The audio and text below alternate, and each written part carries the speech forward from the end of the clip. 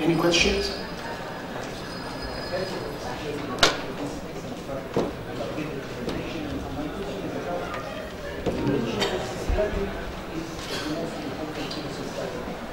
Sometimes we are confronted with patients, there is contraindication, like those with borderline kidney failure or something like that. Do you substitute cisplatin with any other sensitizer, or you go for it? Very good question. If you have a suboptimal kidney function, renal function, because of obstruction, we drain the kidney first. Double J, nephrostomy, normalize the creatinine and use cisplatin. If you cannot, for other reasons, then you can use carboplatin. Dr. Muhammad? The American integrate the brachytherapy during external immunization. Yes.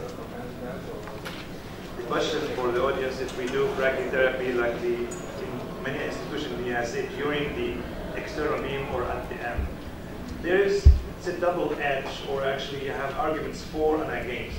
The arguments for is actually are compressing the time, and this is very important for the success of the treatment.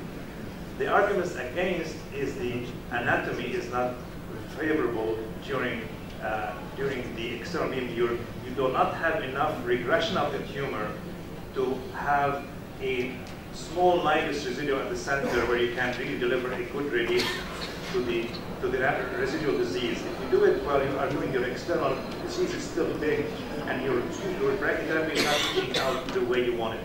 So we don't do it. We do it at the end, but we do it immediately at the end, and we don't stop. We just do it next day or two after we finish the external, and we do it all through to finish it quickly, because we believe it's better anatomy after the tumor has regressed. Thank you, Dr. Freddy. Very quick. My comment is that we in gynecology department, we do a very smart thing in chemotherapy with cancer therapies. We give escalated doses of cisplatin. We begin with 30, 35, 40, and 45. And we found that there is no difference between in our there is no difference between 30 and 45, but there is a very great difference in toxicity. So those patients who receive 30, they most of them complete the courses very quickly. I think here in Arab countries we have to define our dose. Maybe it's different by different country, but I think it is not like the Western country.